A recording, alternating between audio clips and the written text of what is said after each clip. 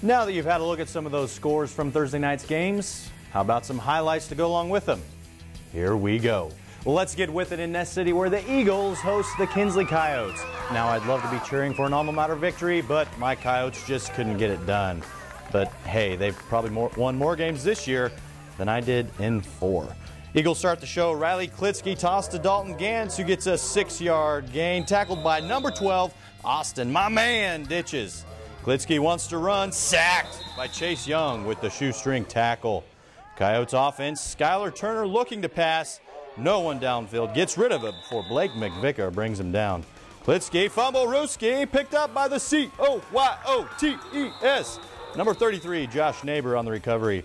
Nathan Frame, sophomore quarterback, back to pass, looking for Chase Young. Whoops, it falls into the hands of Dalton Gantz, who gets the pick 6 for the Eagles. Push-ups for touchdowns. The Eagles cheerleaders getting in shape. Frame gives to Young. He gets about 6, brought down by Klitsky. Frame to pass, finds Weston Schutte. He picks up a first down on 4th and 5. Klitsky and Clark on the tackle. Levi Hirsch says, I'll pat you on the head for that conversion. Ness City will play Pretty Prairie on Tuesday. Good game, Coyotes. Hugoton versus Ulysses. Tigers keep warming up.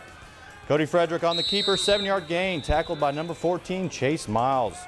Frederick tossed to Miguel Jr., kicks it outside, good blocking up front, and he's knocked out of bounds at the 2 by number 54, Keanu Sosa. And the nice friendly pat on the back for the competitors. First down, give up the middle to Christian Camacho, and he gets the score. Eagles continue on offense. Frederick keeps it and gets it to the 20, tripped up by Tate Anise.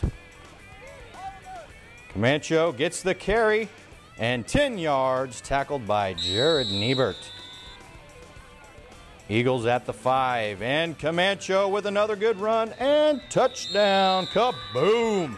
And the ref says, hi to Smoky Hills Public Television. Diego Figueroa kicks it off. Ronnie DeGalato will return, and he's going to get a good gain here, up to about the 25, tackled by Russell Guerrero. Now it's Tiger time. Razzie Morales gets the carry and cuts it out to the far sideline, gets some blocks upfield, and he's in, but it's called back. So game over, Ulysses wins and takes on Pratt at 6 on Tuesday. Hugoton still goes on and will play Buhler. Some happy crowd watchers. Game over. Next we go to Russell versus Colby. Kel Arnberger under center. Andrew Flanagan jumps over the pile for 10-yard gain. Ryan Parker takes a handoff for the Eagles. 18-yard gain. Tackled by a herd of Broncos. Give to Parker again. 8 yards here, tackled by Jesse Boomhauer. Quarterback keeper. Arnberger gets 5.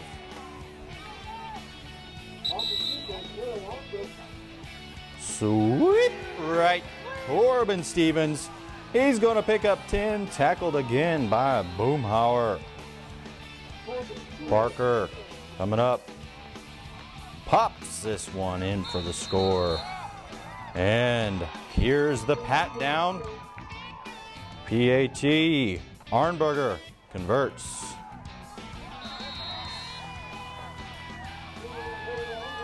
Broncos ball. Ryan Zachman wants to run and gets some good yards down the far sideline. Arnberger finally gets him out of bounds. Dylan Walker on the carry. Short gain here. And give it to Walker again. Looks about the same. Danny Osti on the give. Nash Karst, he gets away, and he's going to put up 6 right here. Good run by Karst. And the leaping back-to-back celebration. Whoop, to finish it off. Walker for 2, and he stopped short. Back to the Eagles. Flanagan making way through the Bronco D and knocked out of bounds at the 40 by Karst. Colby sneaks away with the win, 48-40. Scott City and Cimarron, number 40, handoff for Cimarron, gets a nice run up the middle, tackled by number 70, Manuel Carrillo. Blue Jays pass to number 44 for a short gain. Brady Barat with the carry for the Blue Jays. Nice run for what will unfortunately be their only score for the night. Point after was no good. Brett O'Neill under center for the Beavers, ready to get things rolling, and he rolls right, pass tipped and incomplete. Blue Jays back with the ball, toss right, and a nice 10-yard run by number 13. 1-3 again on the carry, not as many yards this time. Toss left with a blocker in front and slipping tackles. Cimarron gets it down to the 4-yard line. Will they convert? No, fumble on the next play, and Carrillo recovers for Scott City. Sweep left. Alex Coe gets some good yards. Up the middle, and Dalton Bueller comes up with the mess to get a good gain. All sorts of ball carriers for the Beavers. Drew Kite gets this one for 12 yards. And up the middle, Brenner Wells driving over the pile and getting the goods. Scott City taking on Goodland Tuesday. Next we go to Quivira Heights. They take on Linn Bulldogs. Gunnar Felon, quarterback keeper. He turns it upfield and goes out of bounds finally about at the 35. Nick Shepman looking for room to run. Looks like he has none, but he finds some, changing direction, taking over to the far sideline, and in the end zone, score for the T-Birds. Bulldogs on offense. Jacob Bott fakes a give, keeps it, running right, running out of bounds, knocked out by Felon at the 30. Bott options left to Nathan Edgar. Felon can't get the angle on him, and he's in for a Bulldog score.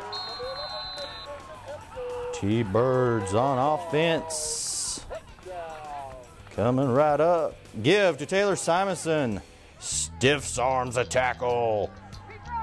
Into the secondary. Tackled by Jake Trumbull and Trent Schaefer. Felon shotgun. Quick pass to Jordan Trevino. Gets a block from Joe Barton. Makes a good move and nearly gets away. But Bott is there for the save along with Schaefer on the tackle. Up the middle to Simonson. Across, and that's in.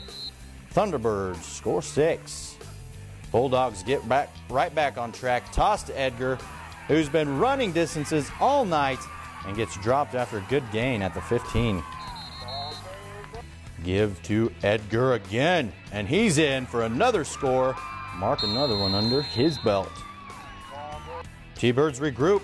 Felon scrambling.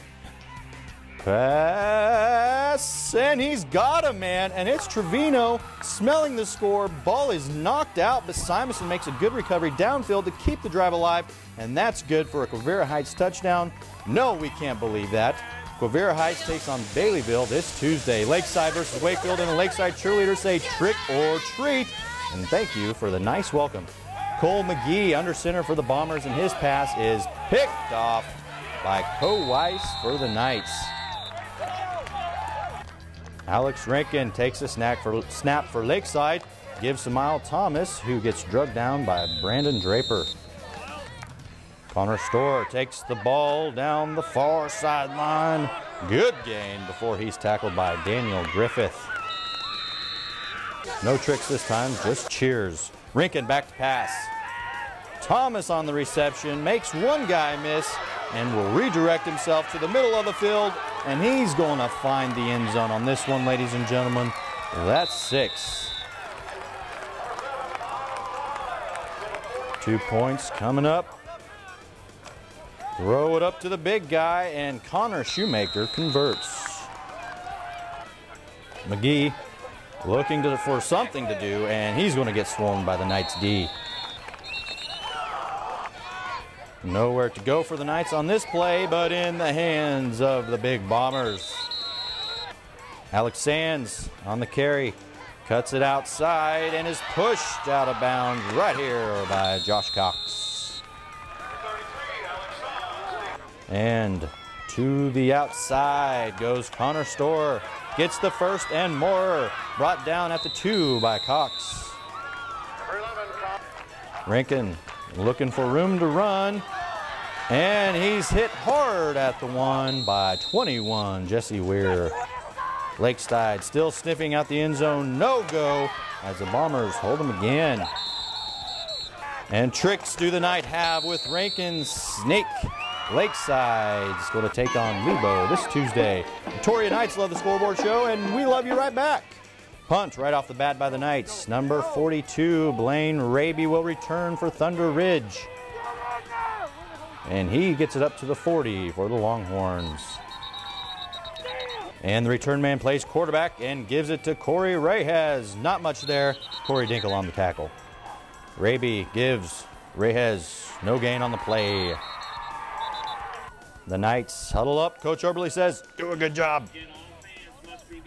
And they do. Cameron Dinkle comes in for the tackle. Longhorns with the response. Pass to Trevor Lowe. Boom, touchdown, Thunder Ridge. P.A.T. Rajes, it's good.